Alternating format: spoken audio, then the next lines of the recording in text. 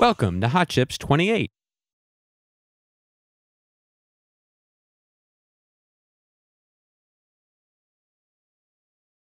Session 9, High Performance Processors.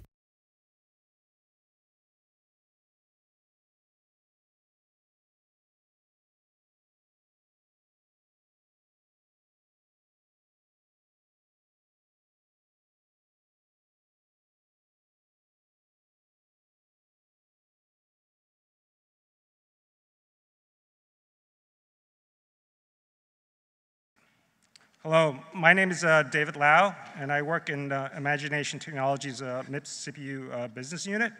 But more importantly, I'm the chair for the high performance processor session. I know it's a bit late, but we have 3 interesting presentations for you, so stay awake. That's your job. So let's get to it. The two presenters for the first paper are Jack Doweck and Dr. Wenfu Cao from Intel. Jack Doweck is a senior principal engineer at Intel. He serves as the CPU chief technology architect responsible for the evolution and improvement of the i64 or x86 architecture. He received a BS in electrical engineering and an MS in computer engineering from the Technion Israel Institute of Technology in Haifa, Israel. Dr. Wenfu Cao is a graphics media architect in Intel's Visual and Parallel Computing Group, VPG. Prior to joining VPG, he worked as a CPU architect with a focus of performance analysis.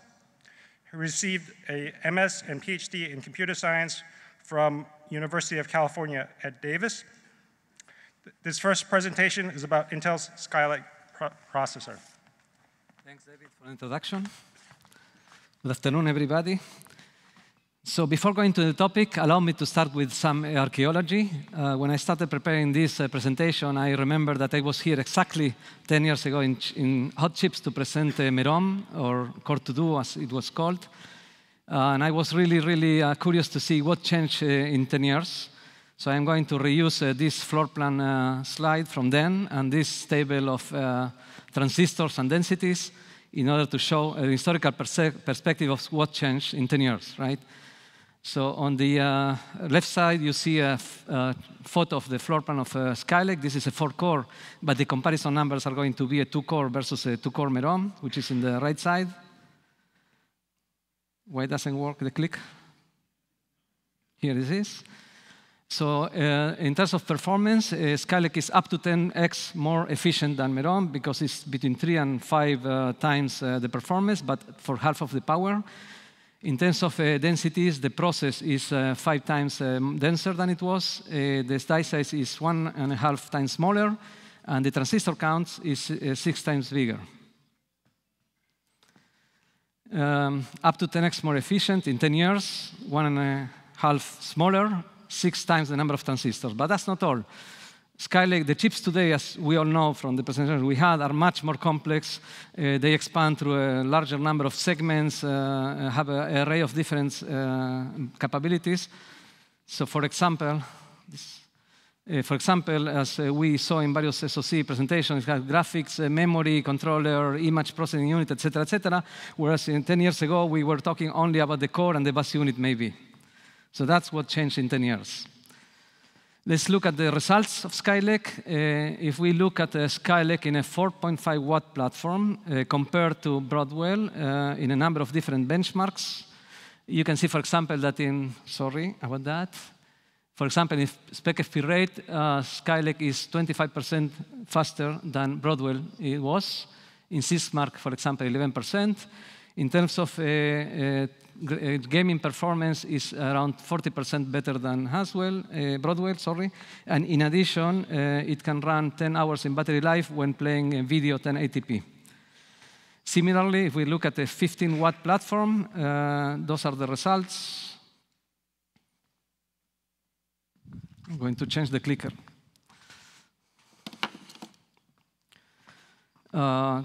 Spec-FP rate is 28% faster. gaming 70% faster, up to 70%, as shown by this benchmark Manhattan, and the battery life is 9 hours more.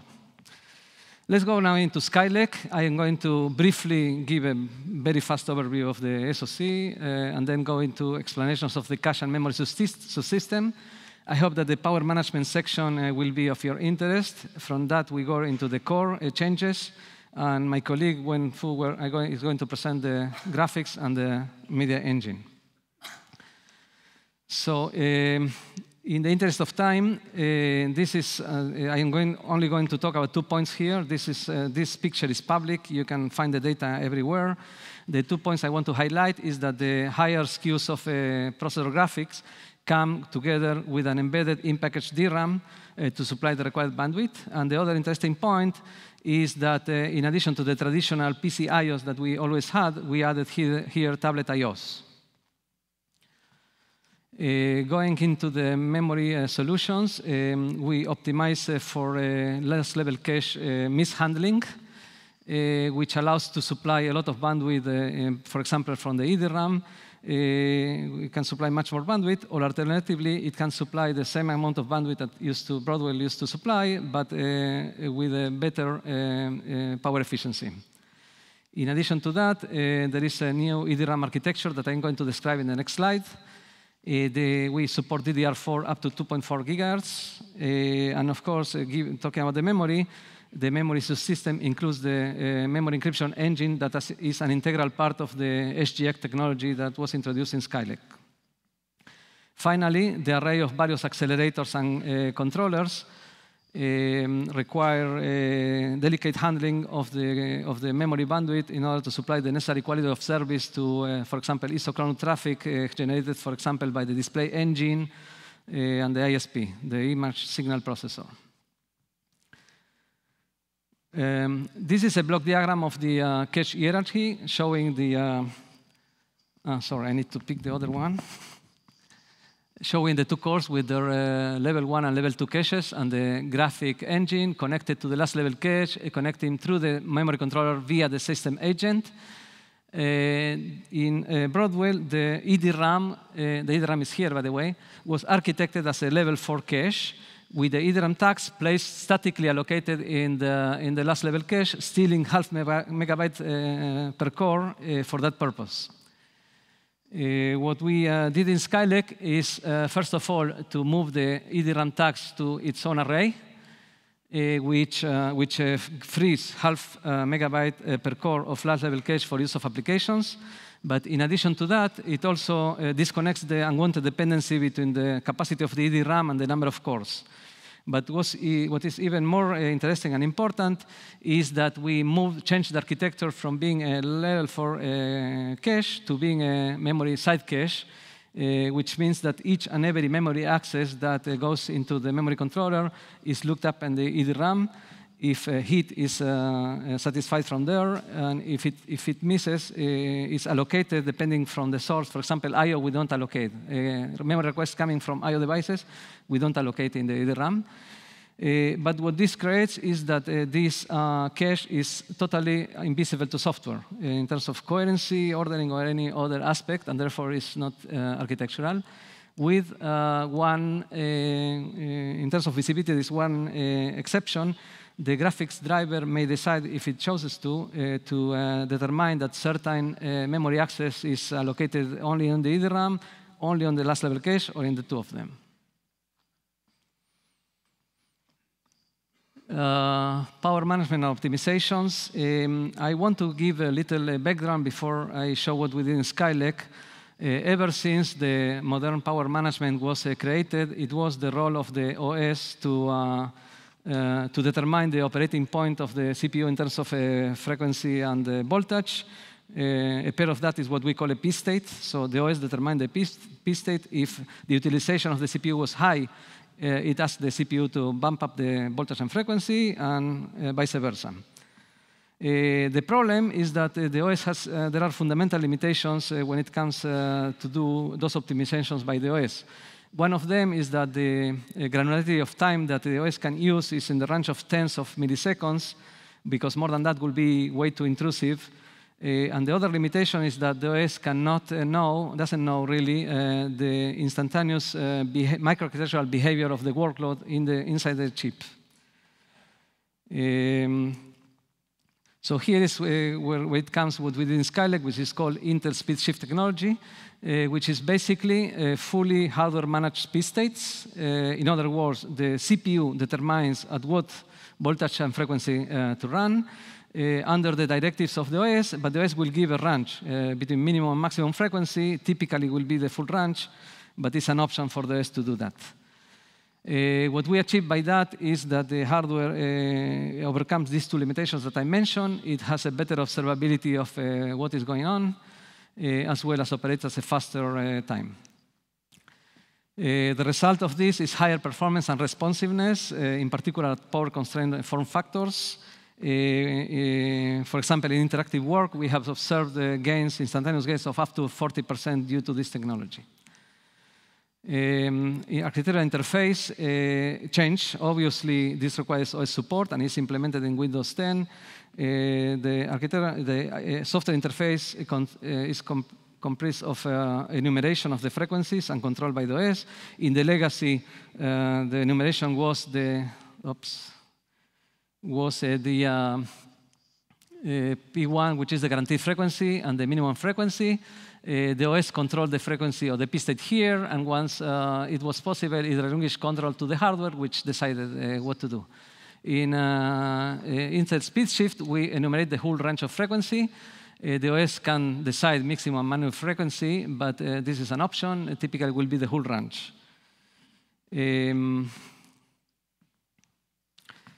Let's look inside. This chart represents energy in the y-axis and the frequency or performance in the x-axis. There are two distinct parts. On the right side is when the CPU needs performance. Either the legacy OS or the autonomous algorithm will bump up the frequency when utilization is high and vice versa. And in the left side is when utilization is low, and there is not really need for performance, but pay attention that if you go too low in frequency, we lose energy, basically. So there is an energy efficient point represented here by this red point. And one of the innovations in Skylake is that the hardware determines this point instantaneously, dynamically in real time, because it's a function of the operating conditions, the workload in the whole SoC, and other factors. I talk about the hint that the OS can give. This hint can be seen as the amount of energy that we are willing to spend in order to gain that performance, and that hint can be satisfied as in this example by the yellow dot by some p frequency that attempts to satisfy that constraint. Responsiveness, that's another interesting point. The chart on the left side shows activity on the y-axis and time in seconds on the x-axis. An interactive use is characterized by bursts of activity separated by long periods of silence. If we zoom in into one of such bursts and look into the right side, we see what's going on inside. So the green line denotes the CPU utilization that jumps instantaneously to 100%. After a low-pass filter, the CPU will see that and bump the frequency all the way to the maximum to achieve responsiveness. And if we look at the original or the legacy algorithm, it's depicted by this red line, and it shows that it will take much longer. This is what gives much better responsiveness to the user. Also in the Skylake core, we did a lot of optimizations. We look at the high power, high performance scenarios, at low power or low utilization scenarios, at no utilization at all, and we improved all of those. For example, we power gate the AVX2 hardware because when it is not in use, it will have cause energy waste of leakage, right? And similarly, we don't scale other resources in the chip. Also, battery life was very important, and we did many, many changes to improve that. And the net result is better performance per watt in the core as well, including focus at power low utilization for battery life. Let's talk a little bit about the core. So unfortunately, the scope of the presentation will not allow me to explain all this, but it's pretty much based at high level in the same Broadwell microarchitecture with several changes. Here we extend the Broadwell microarchitecture supply additional IPC, higher frequency, and extended dynamic range in terms of power. The core is wider and deeper, but in a power-efficient way because we wanted to bring the PC levels of performance to tablet form factors. So let's go into the front end. This is the front end of the machine. We increase the bandwidth of delivery of IOPS to the back end. The IOP cache delivers 6 IOPS per clock instead of 4 before, and the decoders deliver 5 IOPS per clock.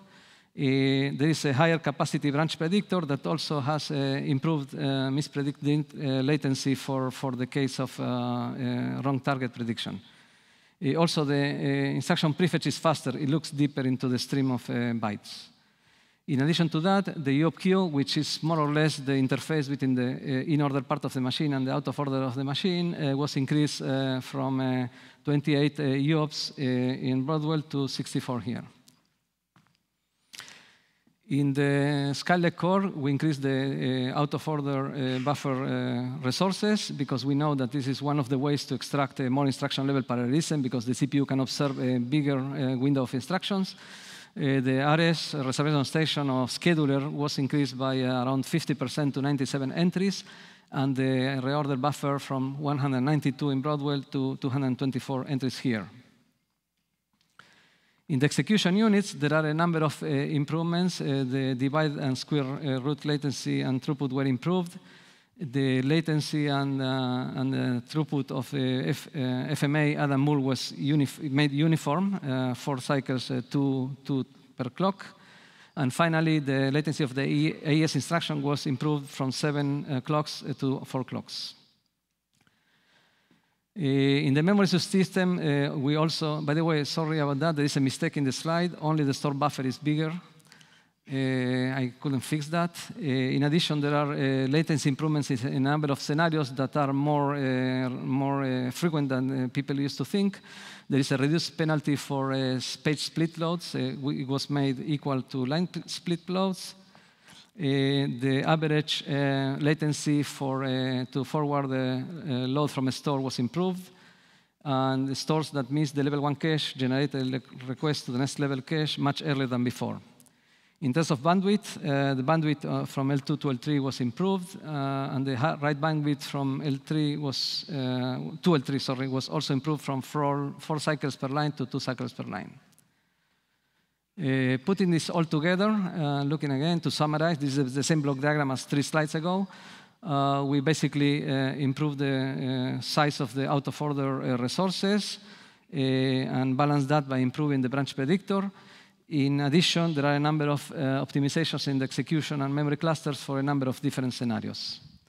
And here is where my colleague picks up. Thank you, Jack. Nope.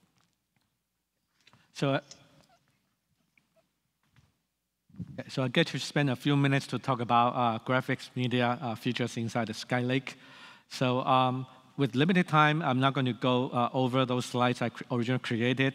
I think people can read the slides afterward. And also, you should be able to find a lot of information about the Skylake graphics and media features that we have disclosed previously.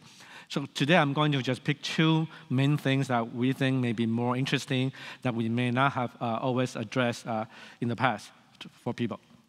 So 2 things I'd like to address is the graphic scalability and the flexible power management inside this. So this is a typical diagram of the Skylake graphics. Typical is called a GT2. So this is the smaller graphics that you typically go. So I quickly highlight this thing. This is our typical code slice, which is your primary compute and graphics render resources. A lot of resources along the side, we call it on-slice, and that is part of your 3D fixed function unit and your media fixed function engine. And be aware that we also put some of the media functions inside the slice. Okay, so what about scalability? For this kind of design, we should be able to easily stack up more slices when you want to build a bigger machine. Right? You can put 2 slices to form GT3 SKU. You can put 3 slices for the biggest one, the Iris Pro GT4. Along the side, when you put two slices there, you can also choose to put more media engines to double those engines because you want to keep up the performance and throughput. When we go for the biggest graphics GT4 SKU with 3 slices, you don't need to double again because we believe you have enough throughput. So what does that mean to us? So that means for the biggest graphics that we build, it can go to as big as Skylake Xeon E3 processor, which has the Iris Pro inside. How small it should go? With this one, it can go even further. I can cut more execution unit, further shrink the throughput to make it a lot smaller, which was the announced Intel Joe last week in IDF, a very small processor that actually has the same graphics architecture inside this small chip. So that is how small it is. Then I'm going to talk about the flexible power management. As Jack highlighted, the Skylake project is all about power efficiency. So graphics it should be the same, right? Things that we want to do to be more aggressive, to really optimize anywhere from 4.5 watt to up to actually 45 watt in mobile and even higher for a desktop SKU. So look at this diagram. First thing you want to see is, what about how many slices? If I don't need many slices, can I have an option to turn on and off? The answer is yes. When you need more slices, you can turn them all on. When you don't need to use many slices, you can turn them off. And another key changes from previous generation is when you don't need anything, all 3 slices can turn off and only keeping on slice on. So that's one thing. So that means that when you only need to do a video playback and to some display engine, nothing else needs to be turned on. You can only maintain just fixed function. And of course, within a slice, you also have another granularity. For example, do you have to always use the 3 sub-slices? I guess not all the time. So when you don't need to use any of the sub-sizes, they can be clock gated. So it can maintain a very low power without wasting your energy. Furthermore, within this sub-size, what about execution unit? Each sub-size has 8 execution units. So total, you have 24 execution units within a size. Do you always need to use all the execution unit? Again, the answer is no. So you also have the option to turn on and off as a pair of the execution units. So you can turn on maybe half of the EUs per sub-size when you are doing some of the lighter tasks of the media encoding. But say when you really need to have a high quality, very powerful video transcode or the OpenCL compute, then turn on all the EUs with all the assets. Then that's the flexibility. Now comes to the next questions. If I'm giving everyone the flexible power management, then there's another thing we want to provide is the flexible frequency management.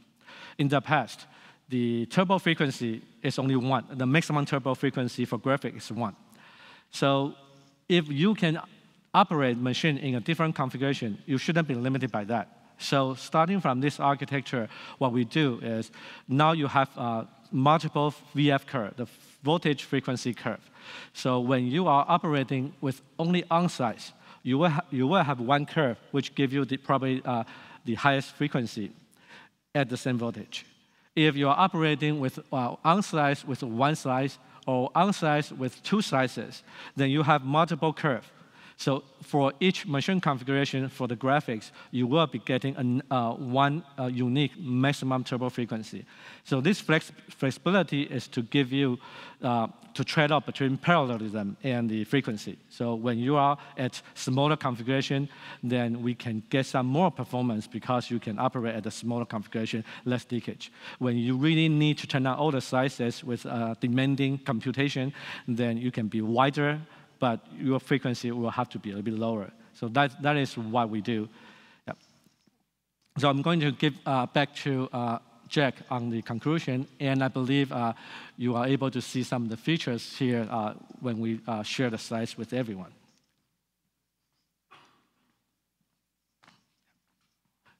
That's okay. You're not talking about those? We have 2 minutes for you. Okay.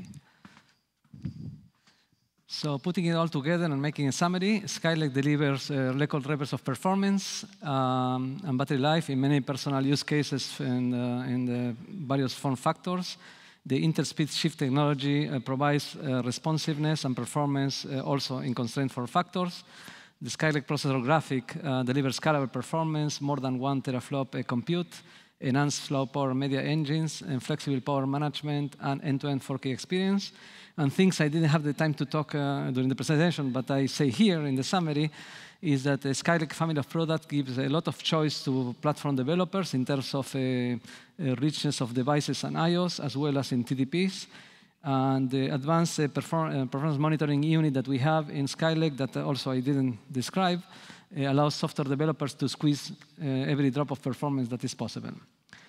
I also remind that Skylake introduced here the software guard extraction technology, which is considered a lane change in terms of security of trusted applications in the mainstream software environment. Thank you. That's all I have.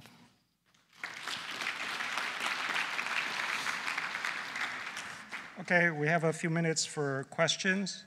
A reminder, please give your name and affiliation before asking your question. And I think someone's over there. You can ask them. Please go ahead. Trivikram from Google. I have a question on hyperthreading performance. Can you comment on what you might have done for hyperthreading in Skylake and what we can expect out of it? Well, yeah, all the things we did also affect hyperthreading performance, and the benchmark numbers that I showed was the 25% was spec FP rate, which includes hyperthreading performance. So I'm not saying exactly what we did, but also that improved. Thanks. I am Sivam from Qualcomm Research.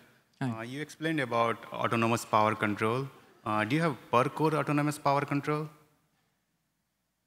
Sorry, I'm not sure I follow the question. So you explained about autonomous P-state control in hardware. Yeah. Do you have that autonomous P-state control per core? Like every core has its autonomous P-state control? In general, the autonomous control is centralized, but each core is managed separately. The operating point of each core is separate. Okay. But the management is centralized. Did that answer the question? Yeah, kind of. Okay, thanks. Hi, Motoy from Global Foundries. Thank you for the fine presentation. My question is related to the P-state and the power efficiency. I think the Intel has to used to push the integrated voltage regulator called FIVR, I think. And can you make any state or comment on the migrate again in the future processor? Mm-hmm. Yeah, really, tell you the truth, I don't have a lot of knowledge on that topic, so I don't have the answer for you. Apologize. Good question and a good answer. Thank you.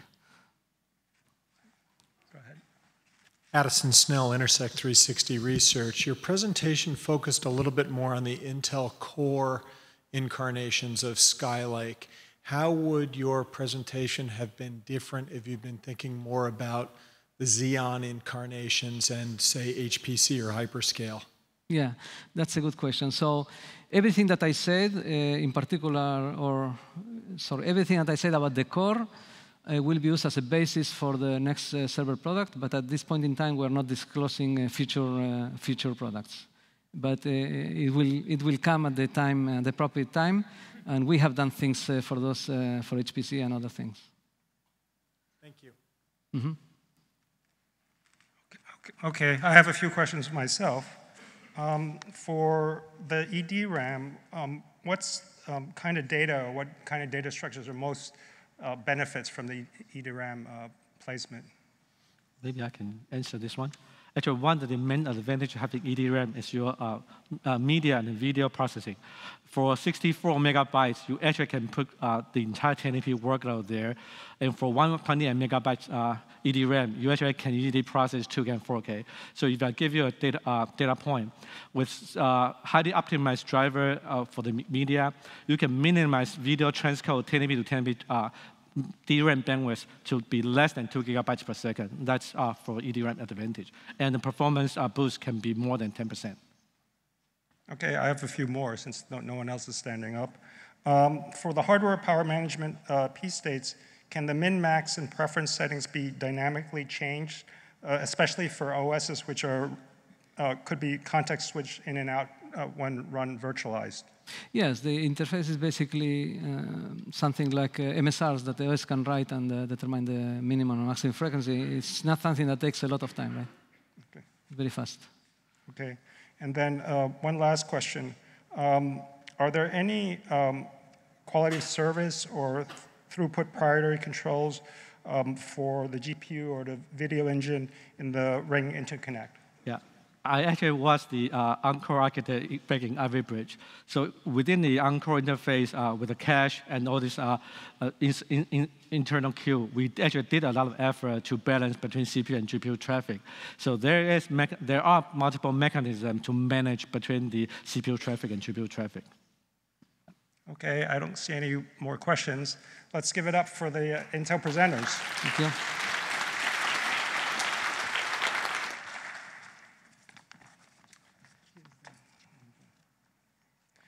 Okay, the next presenter is Brian Thompto from IBM.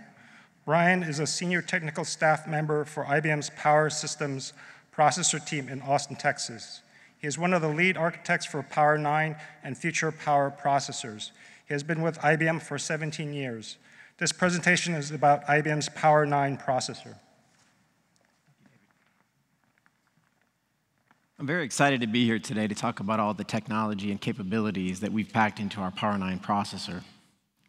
Let me start by giving you a little bit of a look back. Power has been a very strong player in the server market, with technological innovations that we've driven since Power 4 leading to market leadership in the Unix market. With Power 8, we really broadened out and opened up the Open Power Foundation with our partners, looking to exploit the Power 8 technology across a broader range of platforms. Additionally, in Power 8, we took all the capability that we had developed for high bandwidth, high data management for SMPs, and we applied it to problems of big data optimization. With Power 9, we're taking the next step in involving the ecosystem of the Power roadmap. Power 9 truly is built for the cognitive era. We have a brand new core and chip architecture that delivers enhanced performance across a very broad range of workloads with deep optimizations, including emerging cognitive applications. Additionally, we have, for the first time, a true family of silicon as the Power 9 family, including silicon that's been optimized for scale out and scale up, from the hyperscale data center all the way to our bulletproof enterprise-class servers.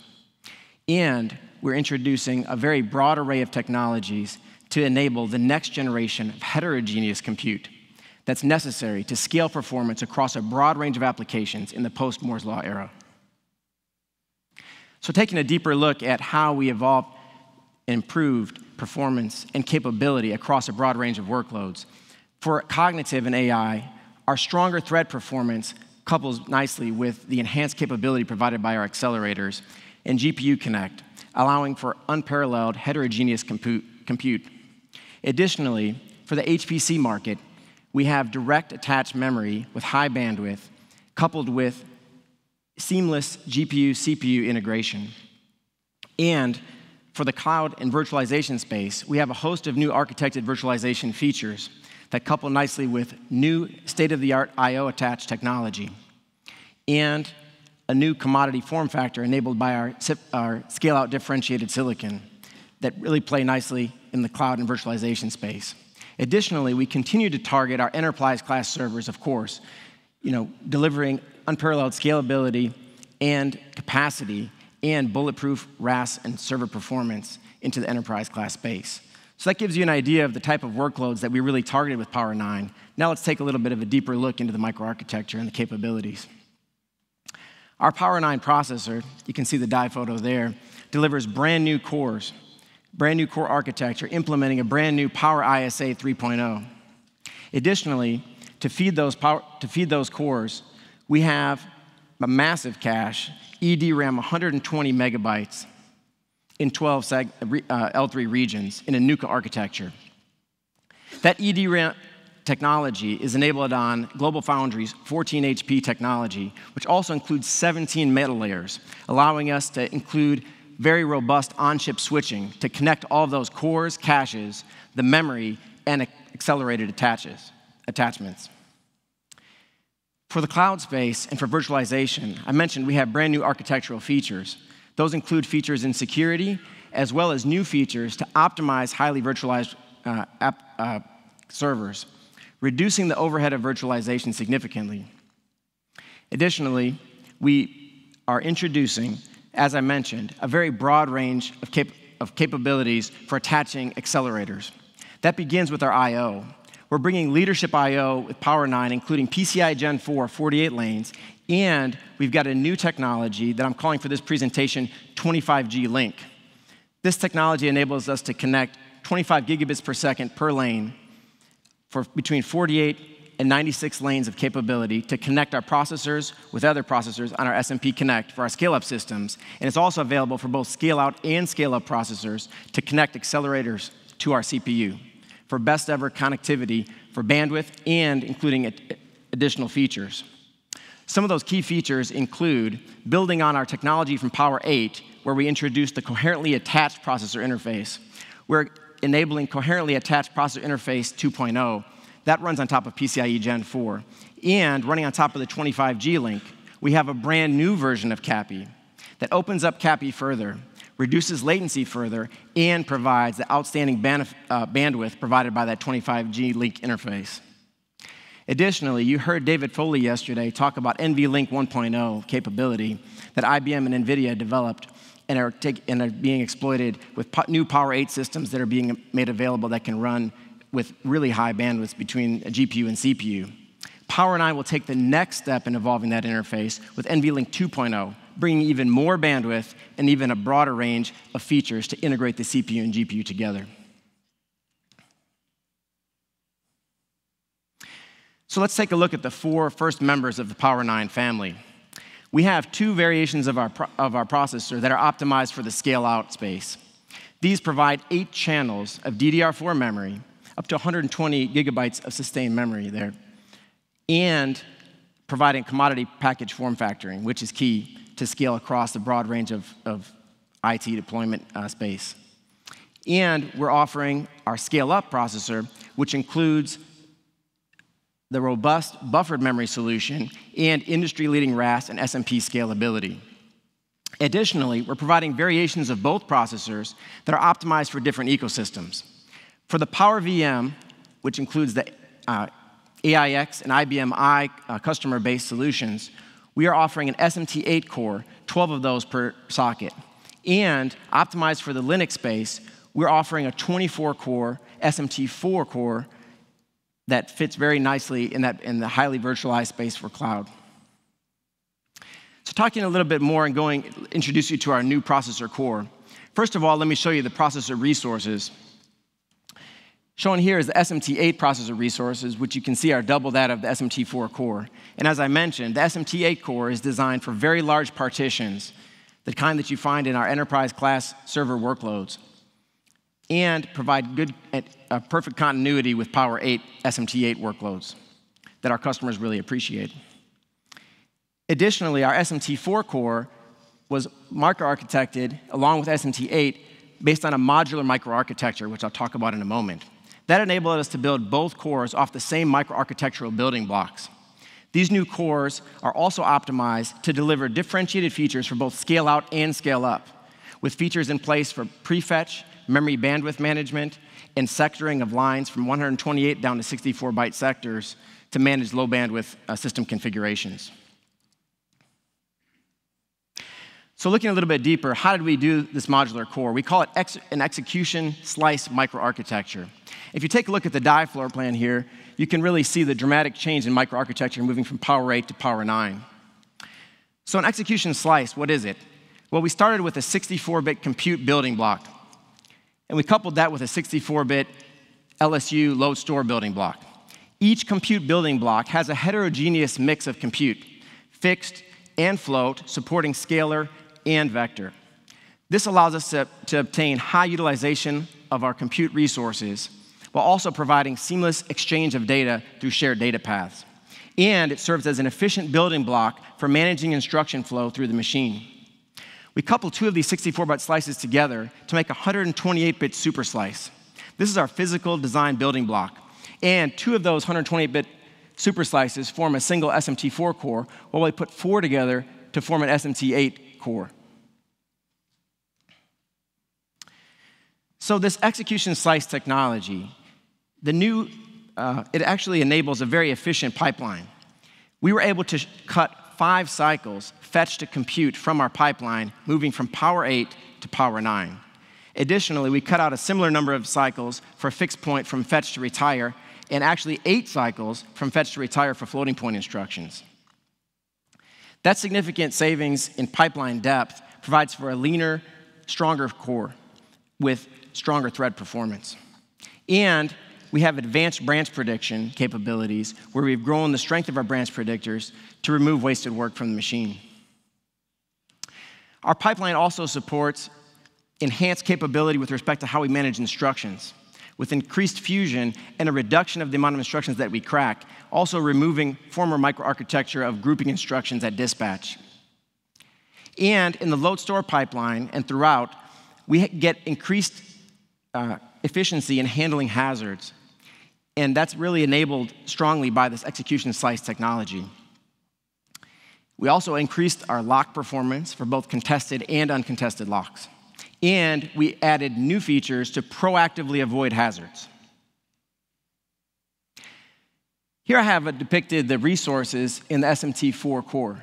I actually started out with a picture of the SMT8 core resources, but they weren't very readable on the slide, so I apologize.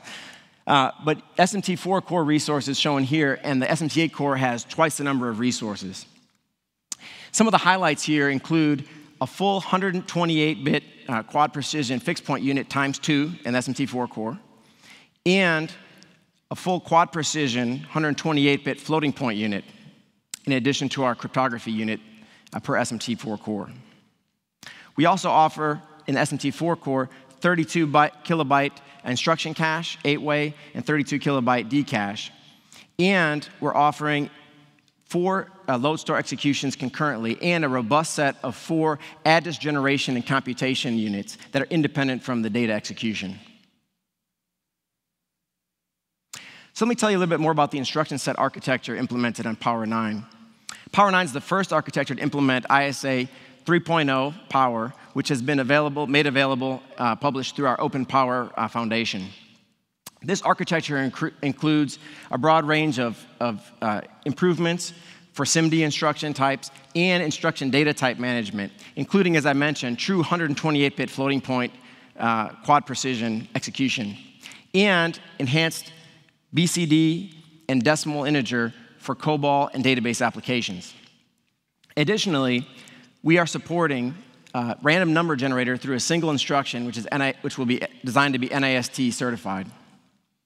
We also have very high-scale memory atomics executed at the memory controller and issued by instruction from the CPU. This allows for high-scale data-centric applications to run very well on Power 9.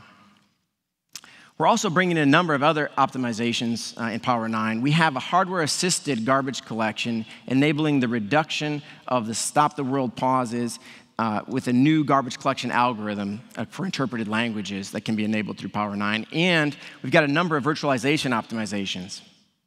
One of the highlights there is our new interrupt handling architecture, which actually routes interrupts to the partitions in the machine where they need to go, avoiding any unnecessary wake-ups and hiccups, and also providing increased virtualization scaling and a reduction in virtualization overhead. Additionally, we've got enhanced access to our accelerators, including the on-die accelerators from a user mode state with full virtual addressing, and without the need for any supervisor or hypervisor code calls. We also have new security features in the form of hardware-enforced trusted execution to provide strong isolation in the data center. Finally, from an architectural perspective, I'll highlight that we have added new features for managing energy. We have a new set of instructions that are coupled with our new microarchitecture for quicker, more responsive sleep and wake-up times, allowing software to employ sleep more frequently, saving energy, and allowing us to deploy that energy with our new workload-optimized frequency algorithm that moves energy between threads and cores to boost frequency even more dynamically than before. So feeding our powerful cores, we have really, as I mentioned, some very, very essential elements to a scalable computer. We've got very strong cache enabled by the EDRAM. As I mentioned, 120 megabytes per chip. That's implemented as 20 ways per each of the 12 L3 regional slices, or L3 regions.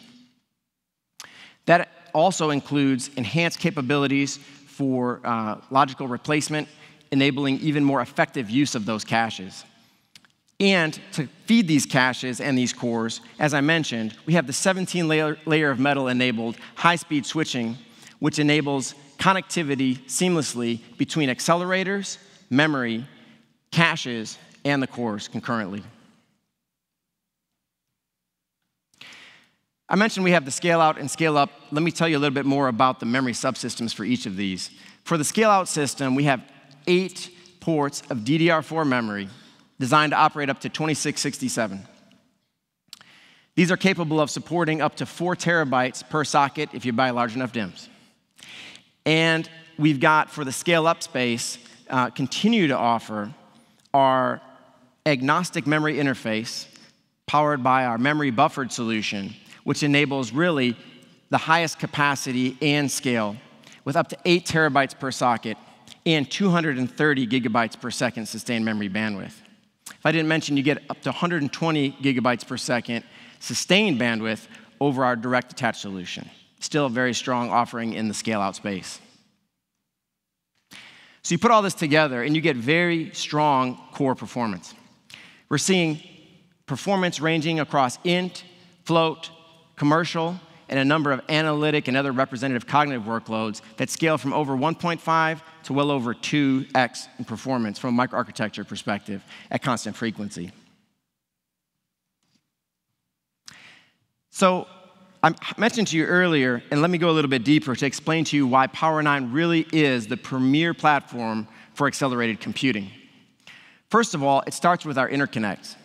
We have the latest generation of PCIe Gen 4, and as I mentioned, 48 lanes of that on any of the socket configurations. And additionally, we've got this new interface that I called 25G Connect. 48 lanes of the 25G Connect are available for accelerated computing, delivering up to 300 gigabytes per second in bidirectional bandwidth. That is tremendous bandwidth available for accelerated computing. On top of that, we have advanced protocols that seamlessly integrate accelerators and CPU. As I mentioned, we offered CAPI protocol on Power 8, and on Power 9, we're doing CAPI 2.0 over PCIe. It actually quadruples the amount of bandwidth that we can run over CAPI. For the new CAPI protocol, it's going to run on top of that 300 gigabyte per second signaling interface, and it's going to provide even stronger connection between the accelerator and the CPU by removing key bottlenecks that can exist in the system and shortening latency in addition to the bandwidth growth, making even tighter coupling and even more open coupling between CPU and between CPU and accelerator. And as I mentioned, we have the next generation of NVLink, which is NVLink 2.0, providing even greater bandwidth and connectivity. To illustrate this, I show here, compared to PCIe Gen 3, what we accomplished, working with NVIDIA for NVLink 1.0. We get 5x the bandwidth, as you saw yesterday. Now, looking forward to Power 9, opening it up to a broad range of accelerators, we're looking at 7 to 10x the bandwidth compared to PCIe Gen 3.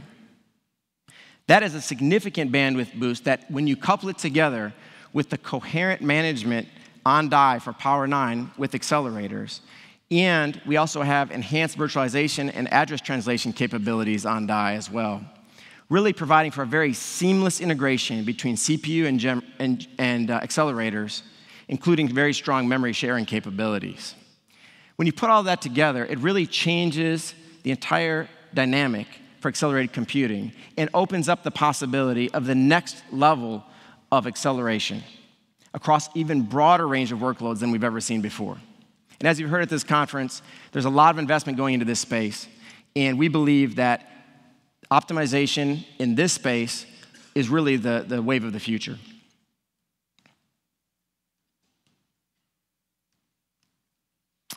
So I mentioned earlier that we formed the Open Power Foundation around the time of Power 8. You know, when we started, there were 5 charter members, and IBM was one of them. We are now up to over 250 members in the Open Power Foundation, working together and collaborating on technologies and solutions built around power.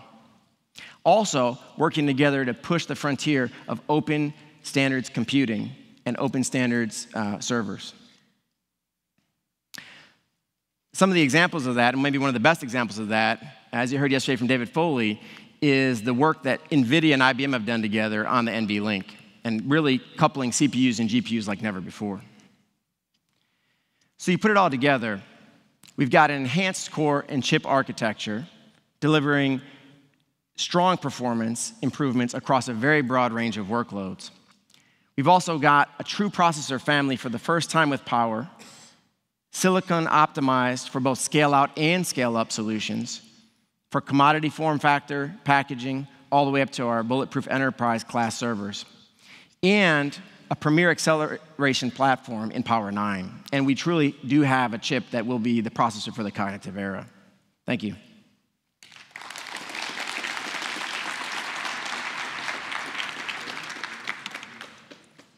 Okay, we have time for questions. Please go ahead. Again, name and affiliation first. Kira Scarlett, Frostflower Technologies. A couple here. First is, what's the L1 configuration on the SMT8 core? SMT8 core provides 64K per core times 12 cores available to the threads. Okay, so 32 plus 32 split still? Yeah, single thread, if you're asking for threads, since Power 7, we've had a management scheme where we partition resources to provide strong thread isolation. We continue that policy on Power 9. When you're running SMT8, 4 threads would get access to 32K, another 4 threads would get access to another 32K. Okay, and the other question I had there was, you mentioned the hardware-enforced trusted execution. How does that work, and can the user manage the root of trust for that in terms of flashing keys? Yeah, we do have root of trust capability. I'm not going to be able to go much deeper on the hardware-enforced trusted execution details at this time. Okay, thank you very much. Thank you. Please go ahead on this side. David Cantor, what are the primitives that you have for accelerating garbage collection? And then also, what's the shutdown and wake-up time for your cores, since those got faster? Yeah. For garbage collection, we have new primitives that do address range monitoring coupled with what we call event-based branches that allow the garbage monitoring code to be notified, and this works concurrently with a cooperative software algorithm for doing concurrent management of movement of region-based garbage collection. Cool. And for the your second question on the wake-up time, ballpark around 200 microseconds. Excellent, thanks. Yeah. Please go ahead. This side. Bill Rash, Intel. I had a question to clarify the performance slide. Sure. The slide says socket performance, and it also says core performance. So I'm wondering, is that one core being measured, or is that all cores active? Yeah, that's all cores active. And we put core performance just because many of those applications are acceleratable with accelerators, and this was just showing that this is performance just gained from improvements in the core microarchitecture. Mm-hmm. And the Power 8 that's used for the reference, is that the Power 8 with the memory buffers, all 8 of them, or the open power version? Yeah, this is with the memory buffers, but as a baseline, we actually looked at the version that's more centered for open power, which is at about half of those. That's with 4 memory buffers? Right. 4. Okay, thank you. Please go ahead. Nathan Brookwood, Insight 64. I'm a little confused on the physical links that you're using for the NVLink 2 and BlueLink. Or is that the same stuff, or are they different physical links? The the same physical interconnects will be used. That interface with 48 lanes dedicated for acceleration. We have another 48 on our scale-up that's for the SMP. That interface is capable of going up to 25 gigabits per second, and the NVLink will use those same PHYs as the new version of CAPI will that run on top of those. So it's the same signaling, just different protocols on top? The same signaling capability, and we're not disclosing the details of NVLink 2.0 at this time, but the hardware has the same signaling link capability, and NVLink 2 will run on top of those same physical connections. A second question, since you're coming out in the second half of 17, during that time, there are likely to be a handful of suppliers who are providing NVDIMMs with some sort of persistent memory that plugs into a DDR4 slot. Are you making any provision to accommodate that kind of memory in order to get higher capacity persistent memory with low latency? Yeah, good question. One of the things that we've architected that new CAPI interface for is exactly to address persistent memory solutions. We don't have anything to disclose at this time, but we've architected in such a way to address that type of need. So it would come in as a device rather than as a memory module? No, you could come in as a memory module directly. Okay, thank you. This side. Jose Renau, UC Santa Cruz. For something like a spec-in single-thread 2006 performance, what's the difference between the SMT4 core and the SMT8? Yeah, because we're tending to utilize all the threads on the processor. You use one. For rate, we tend to use all the threads on the processor. Then you're going to get the same spec score out of both SMT4 and SMT8. Yeah, when you look at specific applications, but single thread, not the rate. Single thread. Yes. Running single thread, we do partition the resources of the core for single thread, and we actually can power gate other portions of the core to boost single thread performance. We actually found that was actually the optimal point for single thread. So you actually will get approximately the same performance for single thread if you're just running one thread per chip. Yep. Same performance with the SMT4 and SMT8? If you ran a single thread per chip. Yes. Yes. Okay. Please go ahead. So Bill Kramer, University of Illinois. This is a question I know has many facets above the chip, but the chip is an important starting point. IBM has done very well with raw performance and measured performance, but price performance has been challenging the last couple of generations, at least in the science computing areas. What have you done in the design and planning for the chip that would help address the price performance issues? Yeah, I mean, it's a great question. I mean, the differentiated silicon and really having now two forms of variations of our chip that, can support direct attach memory.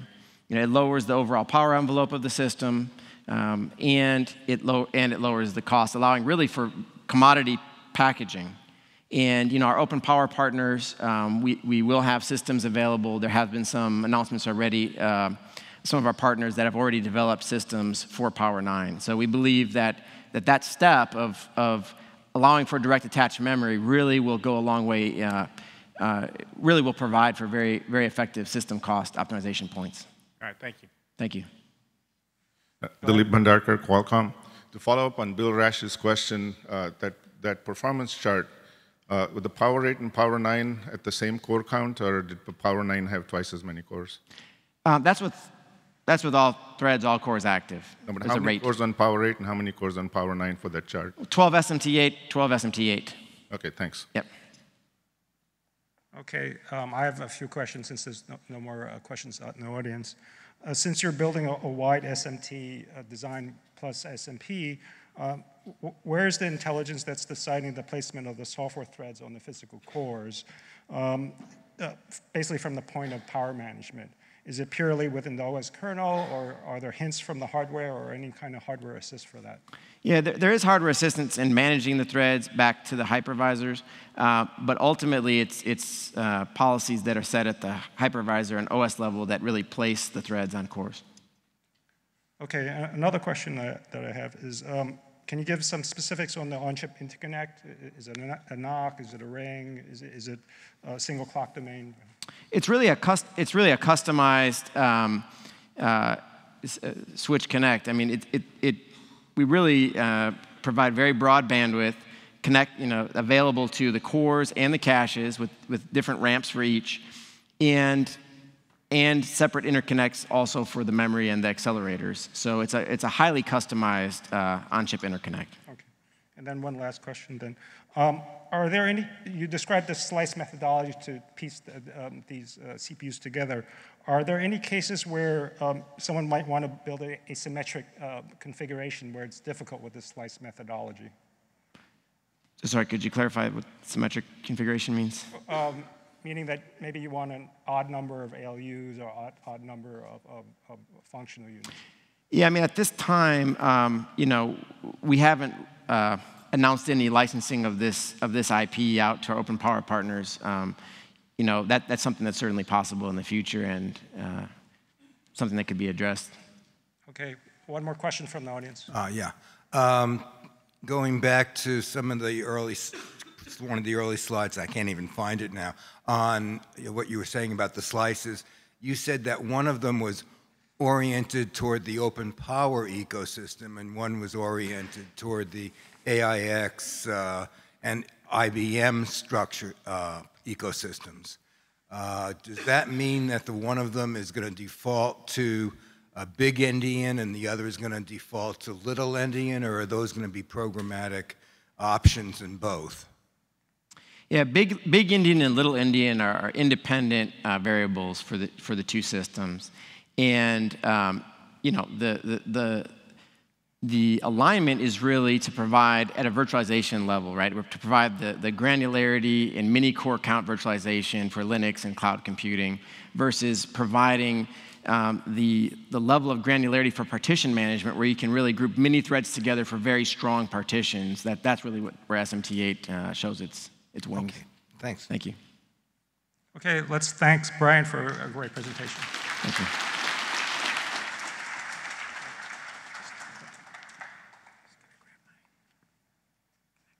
Okay, the next presenter is Michael T. Clark from AMD. Michael is a senior fellow at AMD who was the lead architect for their newest generation of x86 core called Zen. He graduated from the University of Illinois in 1993 and has worked on every x86 CPU that AMD has ever produced. Now that's sort of amazing. This presentation is about AMD's Zen processor.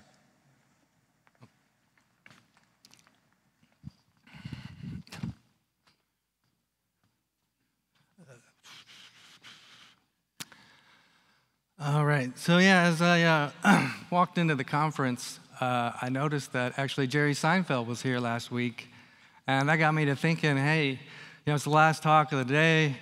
I could just throw this slide up.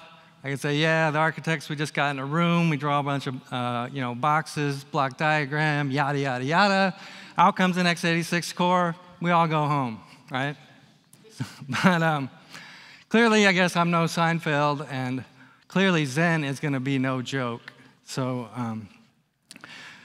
I do want to say that before I start that the Zen team, it represents an amazing amount of engineering effort across a global team within AMD. I have the honor to come here and present all that work, all that effort to you guys today. So I really feel honored to be here. And so we're going to go through the road to Zen, kind of how we got there. Then we're going to talk about the high-level architecture of it, walk through the core blocks. We'll do a summary, and then next steps. So as the lead architect, I actually got to name it, and I didn't pick Zen just because it was a cool name. I think of Zen as balance, and I think of my job as an architect of trying to balance all the competing forces. You're kind of given a transistor allocation. You want to use your transistors as best you can to build the best core that you can. But there's the competing interests of clock frequency, how much work you can get done per clock, power, the complexities of the ISA, you actually have to get it functionally correct. New instructions you might be adding. So all these things the architect has to balance to try to come up with a new architecture. And we were working on our bulldozer line. We were improving it over time towards the excavator core learning. But we could see that we needed to make some bigger changes. And you try to make a big change in one part of the architecture, and it really just throws off the balance. And you really realize you need to go and rebalance everything and do kind of a grounds-up core. So we decided we needed to do that. We set our sights on 40% more instructions per clock while trying to keep all the other competing forces at bay and see if we could build, kind of set a new point for the architecture to build from going forward. So on top of that, we were also, in our product roadmap, we were using 2 different architectures for our product. So we had a high-performance excavator line, and we had the low-power Jaguar line. So not that we didn't have enough to do, we said, hey, we think we can even cover the whole space with one new microarchitecture. And so we can provide that from one core to go from fanless notebooks all the way up to supercomputers. So this is what we were thinking as we went into this. And so, of course, engineers, architects are pretty optimistic. They're like, you guys are crazy. What do you mean? You're going to go add 40% more work getting done? The power is going to go crazy. Most of our environments, you're power constrained. You're going to end up, you're just going to push the frequency down. It's not going to work. And we are, architects are pretty crazy. I admit it. But we knew that too. And so we knew we had to take a different approach. And so for the first time, for a grounds-up core, we've been working on, the frequency, the performance for decades. We have really good tools for it, and we have good tools for power as well. But we had never really intersected power at the beginning of a grounds-up core into the microarchitecture, really looking at every feature we're adding, being able to understand the power it was going to cause when it was running workloads, and evaluating different feature trade-offs that early in the design process. We usually were applying the power analysis much later in the design flow, at a point when really a lot of the key architectural decisions had been made, and so there was way less flexibility to go attack any power problems that might be fundamental in the architecture.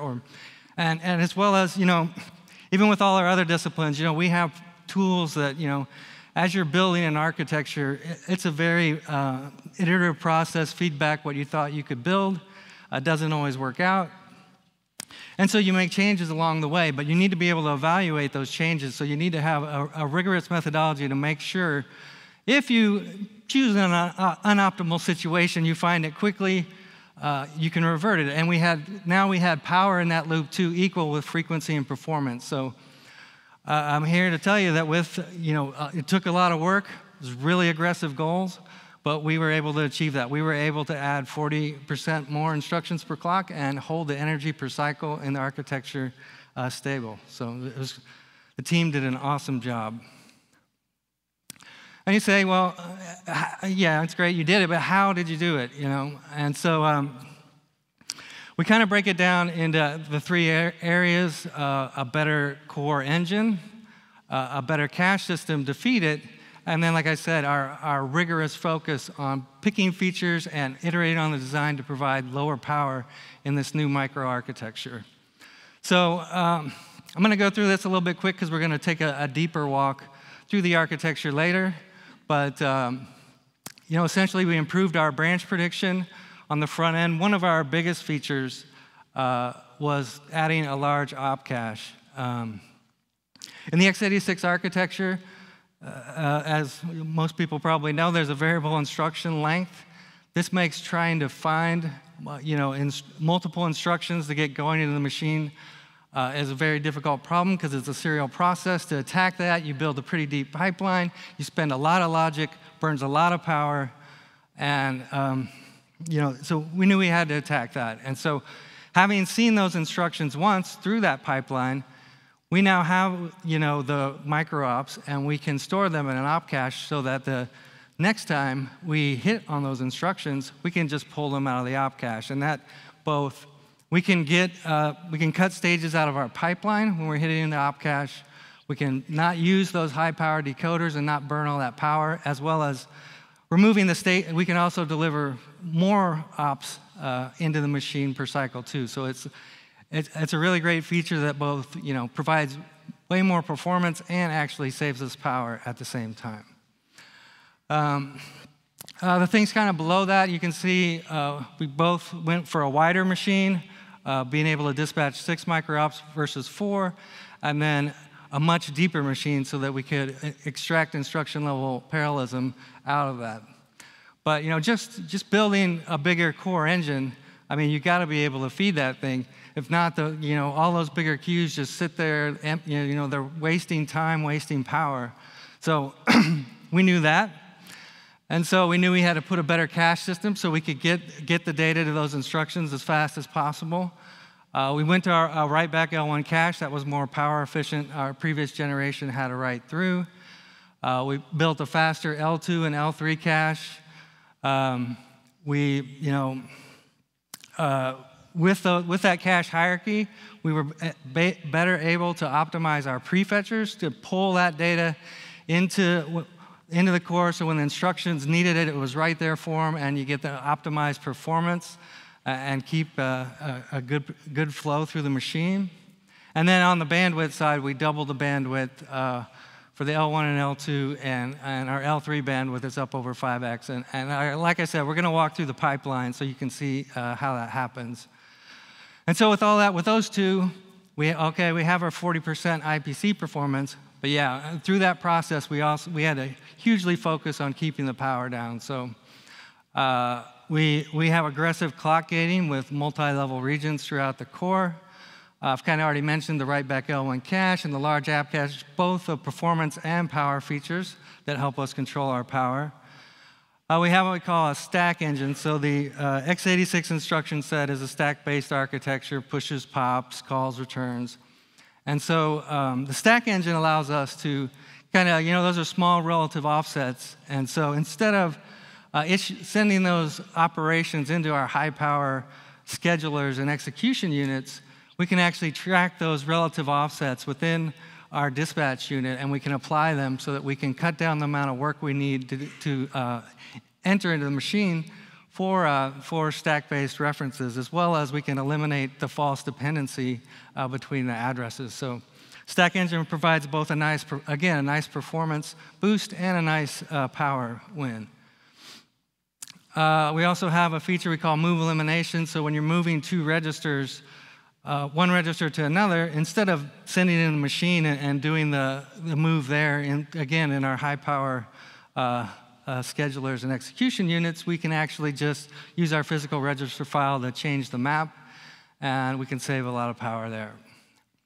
And as I've talked about, we had that power focus from the inception. We were evaluating these features, tracking them, making sure they were delivering what they needed to. So then we could turn the crank when we got to the normal part of the design cycle, and we utilized all the stuff we learned through the dozer generations on power. We could really put that effort in on the back end and really drive the power down. And the team really pushed hard and did an excellent job to achieve our goals.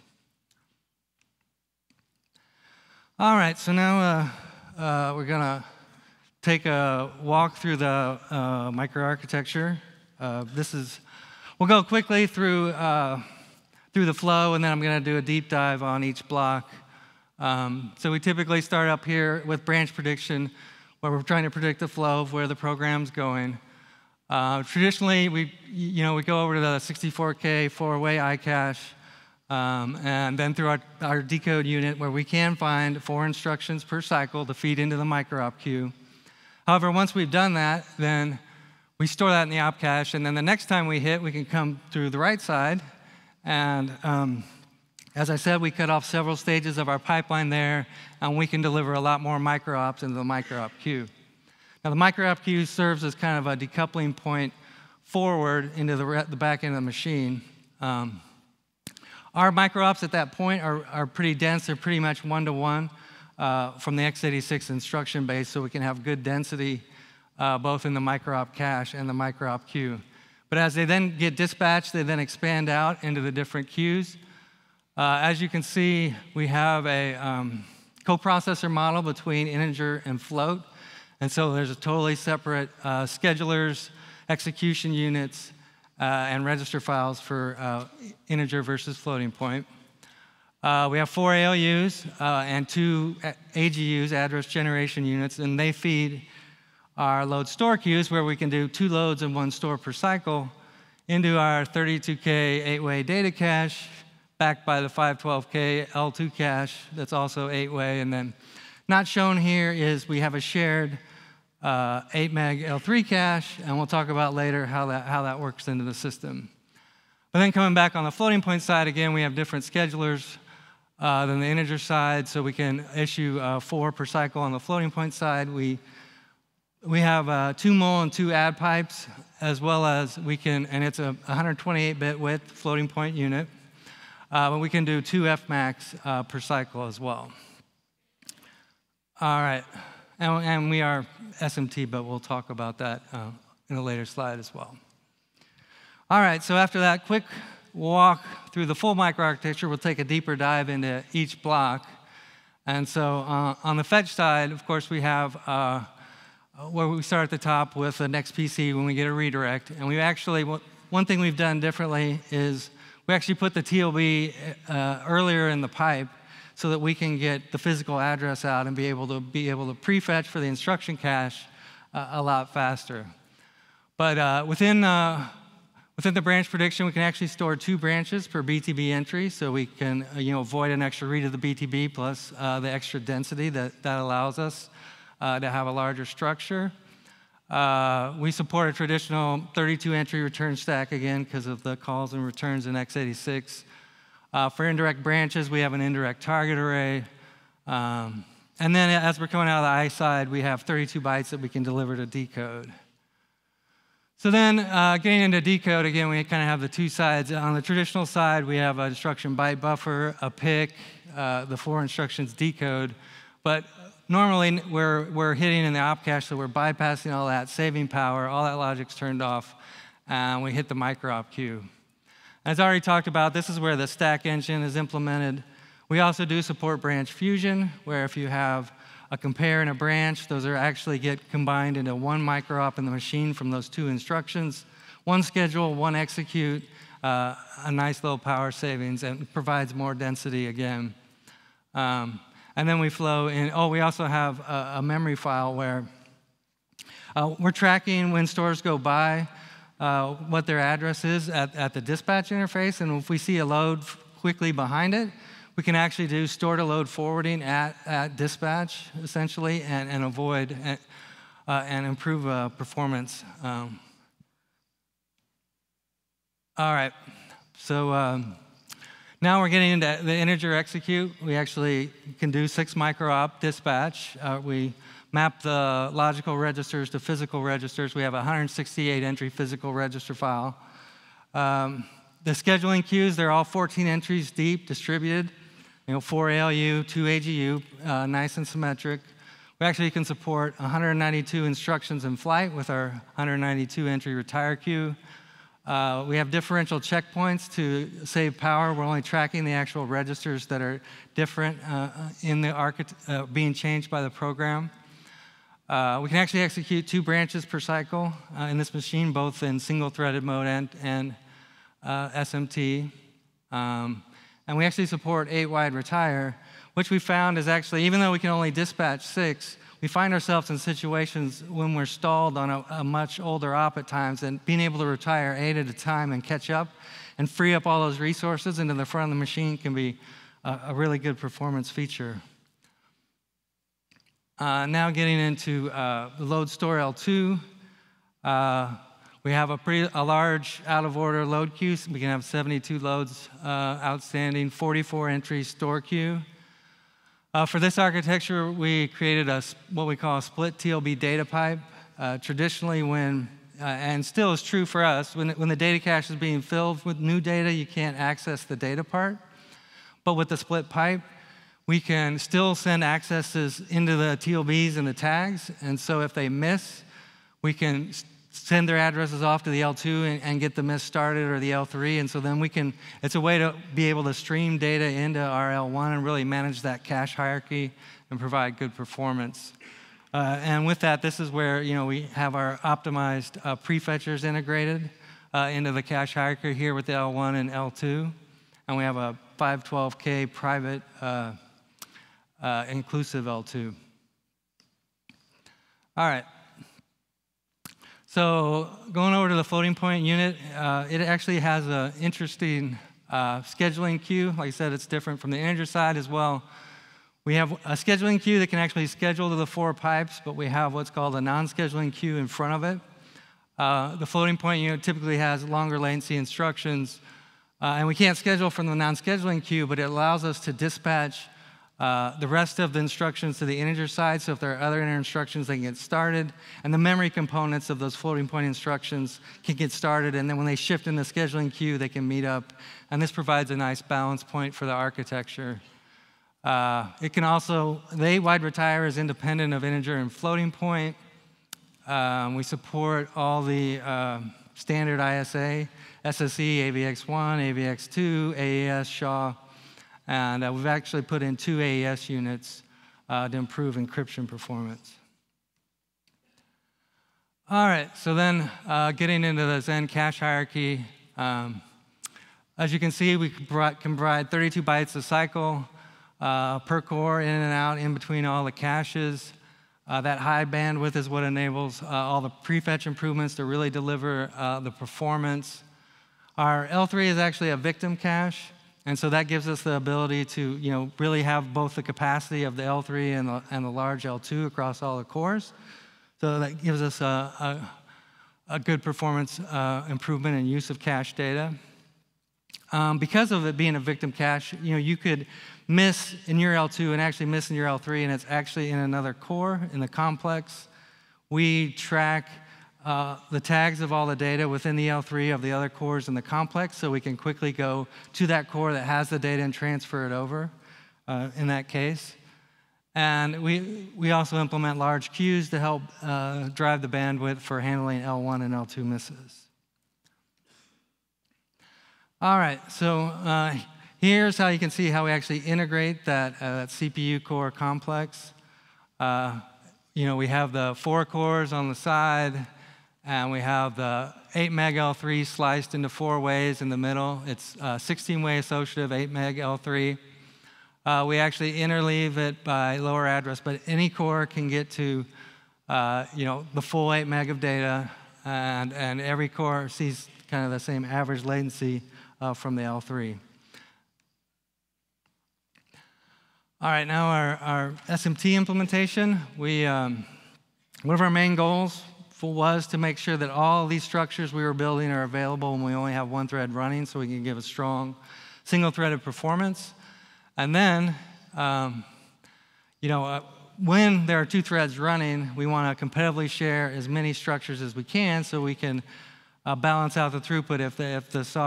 If each program needs a different amount, we can dynamically shift it to the 2. So as you can see, our caches, our decode, all the schedulers, execution units, they all are competitively shared, so we can provide that good throughput to the programs that need it. We then have some that we competitively share, but we have to SMT tag them, and so they still dynamically fight for the capacity of the structure, but they can't actually share between the 2 threads, the actual entries. And so that's our TLBs and our load queue. In a couple of places beyond the traditional competitive sharing, we actually add an algorithmic priority. In the branch prediction unit, we're keeping track if one of the threads has a flush and really then needs to get more instructions brought back in, we give it priority so it can get going again. Also at dispatch, we have some algorithms to make sure we're getting good throughput for both threads in the system. And then we don't like to statically partition anything. That means we had to split it for both threads. But for complexity reasons, we did split the statically partition, the store queue, the load queue, and the micro-op queue. But with everything else being competitively shared, we still see that great throughput with that, so it was a good design trade-off. All right, and then on the new instructions, in black, we kind of have just the the latest additions to the x86 ISA. We have RDC, we have some secure mode, access prevention, SHA-1, SHA-256. But also we've added a couple things that are AMD exclusive. We have a CL0 instruction that allows you with one instruction to clear out an entire cache line. As well as, and it's not an instruction, but we have what we call a page table coalescing feature where, you know, for our 4K page size, we can take, if the operating system has laid out 8 consecutive pages, we can actually combine that into a 32K page, then only use one entry in our TLB and have a hardware 32K page size. It's not a mode, it doesn't require instructions, but it only requires that the OS lay out the page tables that way. All right, so in summary, you know, this Zen is a totally ground-up core. It sets a new level of performance for us to work from going forward. You know, we took our, as I showed, our totally new high-performance core engine. We mated it to the new high-bandwidth, low-latency cache system. We throw SMT on top to give you a good throughput when you need it, and we use the 14-nanometer FinFET to provide good low power and good area efficiency. And so we like to say that AMD is back in high-performance x86 compute, but we're not just back, we're here to stay. We are, and Zen was not a destination, it's just a stop on the way to more performance. So we are going to continue, we are committed to continue to push high-performance x86 compute going forward in the roadmap. So I think that's it.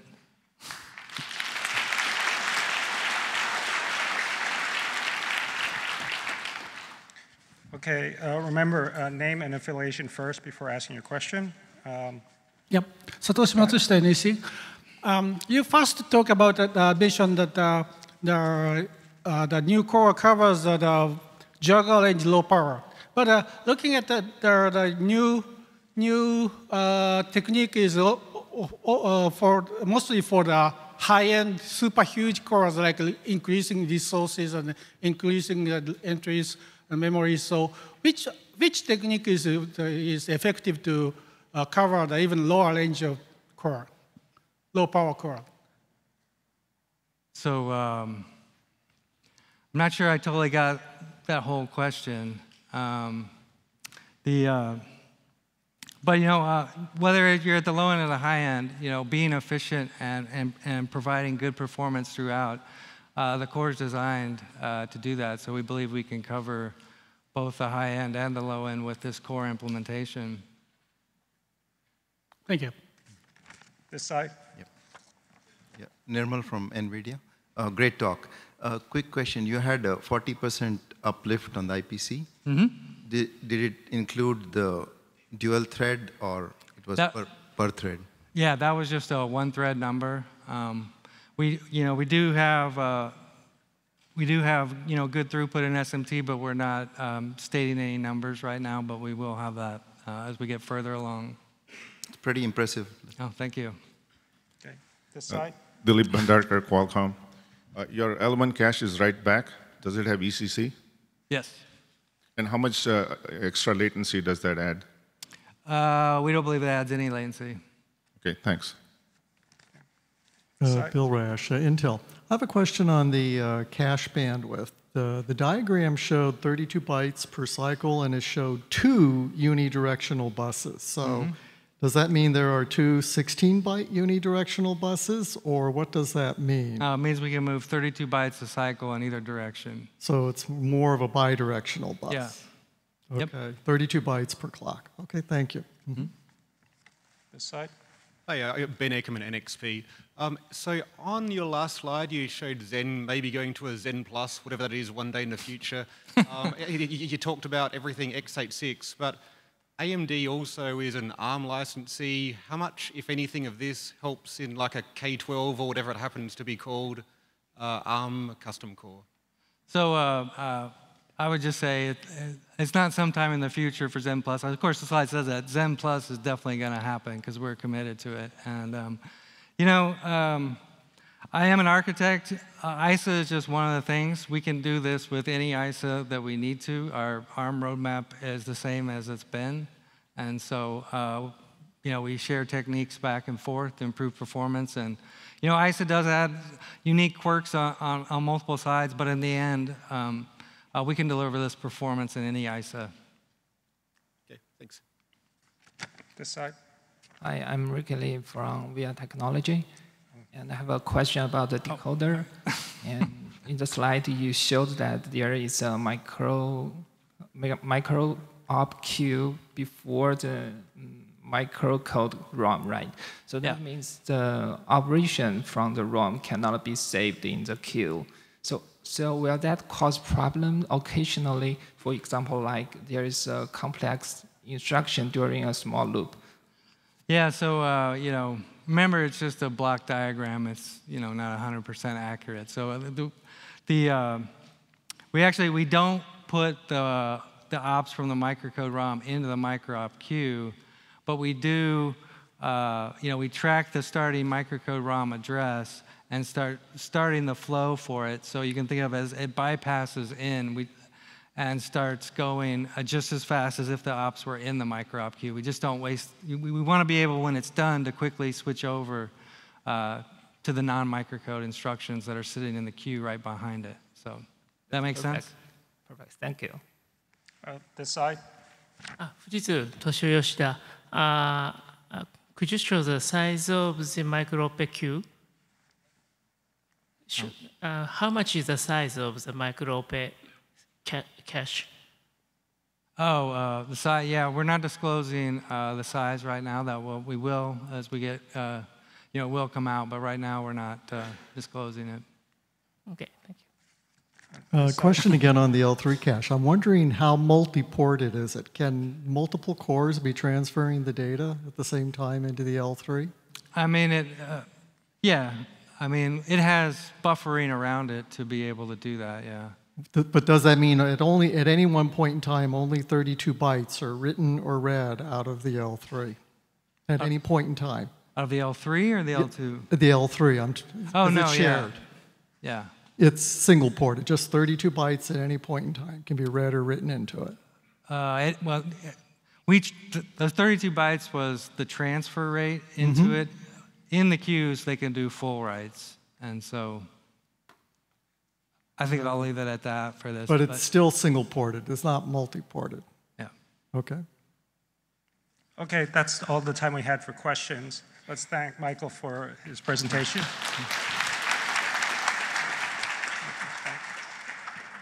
Okay, we have some closing remarks now, so please stay for that. All right, congratulations. You survived 2 days full of technical presentations. I know it's late and you want to get out of here, so you have one more thing to do. Please pick up one of these forms, fill it up, let us know how we can do better next year. You can drop it off at the registration on your way out.